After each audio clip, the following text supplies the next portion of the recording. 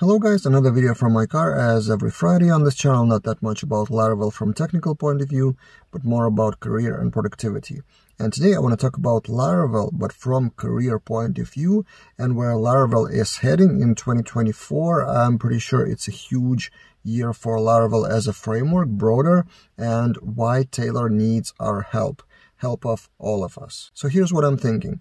Not sure have you been following the ecosystem of Laravel in 2024, and not sure if you've seen Laracon US talks and tweets and what has been happening here, but I see a huge trend of Laravel being tried and adopted by non-Laravel developers. And it's kind of not a new thing. Taylor has been talking about it on the podcast with Matt Stauffer and elsewhere, that Taylor has hired a lot of people to basically conquer the Silicon Valley in terms of Laravel being more widely spread around not only Laravel developers, but as full-stack framework for people who didn't use Laravel before. Like, for example, Silicon Valley guys and general non-Laravel developers who used to code with JavaScript and, for example, .NET on the backend, JavaScript and Python on the backend, or whatever on the backend, or Node.js, for example. Laravel for them wasn't even on the radar because it was PHP. Now, the things that were happening during Laracon US,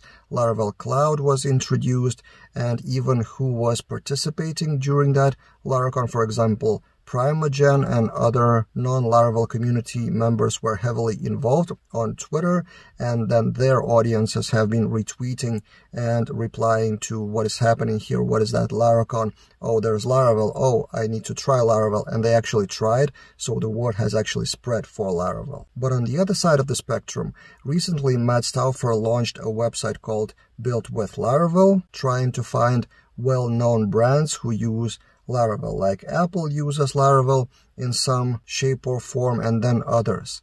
But surprisingly to me, there are not that many brands listed on that website, around 20 or so. Of course, there are valid reasons for that because Laravel is mostly backend and companies do not disclose what they use on the backend, bigger companies, for security and legal issues. But still, the problem exists that Laravel, as popular as it is in our community and as many subscribers as I have on this YouTube channel, outside of Laravel world, it's still not that widely adopted. In terms of the whole web development or coding in general, Laravel is still a niche framework based on PHP language, which has a pretty bad reputation. So this is what I mean by Taylor needs our help in promoting Laravel in whatever we can contribute. For example, I can shoot videos not for Laravel developers only, but probably go for a wider audience and try to introduce the framework to other developers, for example, or create specific courses or content, or just tweet in a way that others would see and notice Laravel as a good solution. Just be helpful for newcomers to community from, for example, JavaScript developers. And also I'm thinking whenever I see a company using Laravel, a bigger company, I will probably retweet, share, and also spread the word as a success story of company using Laravel framework. And for every one of us, our goal is whenever we have a conversation about someone choosing a framework between Laravel or something else,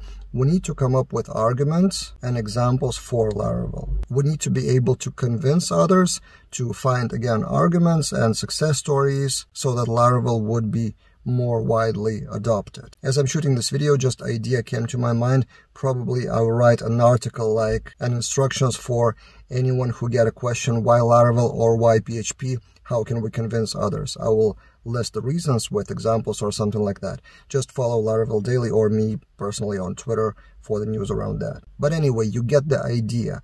Our goal for all of us to make Laravel more popular, because that would secure the jobs for all of us actually, including myself publishing content about it. And if we manage to get Laravel adopted in Silicon Valley and in bigger companies, it may get bigger salaries as well as job offers. Back to you guys. Do you have any ideas how to get Laravel more popular, or how to explain Laravel to non-Laravel people for them to be convinced that it is a viable solution for the framework if they are in a position to choose a framework and a language? Let's discuss how we all can help Taylor in his, as I call it, US expansion.